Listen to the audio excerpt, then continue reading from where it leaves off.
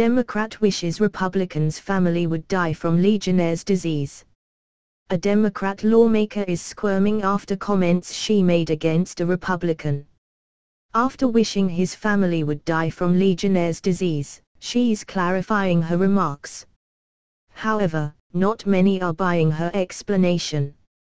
Liberals have 3 surefire debate enders and none of them involve being armed with the facts. The first thing they do is accuse their opponent of being a racist, fascist Nazi. If that doesn't work, they shout obscenities in place of reason or logic. Finally, if they are still on the losing end of the debate, they threaten violence and / or death. 10 unexpected ways to add years to your life.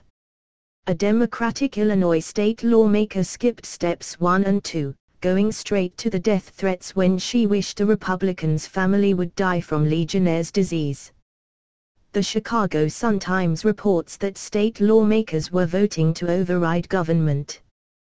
Bruce Rauner's veto of a bill that would increase the cap the state pays out in civil litigation cases from $100,000 to $2 million.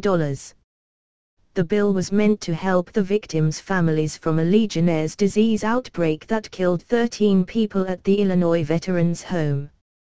Outgoing Republican House Floor Leader Peter Breen wanted legislators to consider the bill a bit further before voting, saying, "We don't even know how much this bill is going to cost."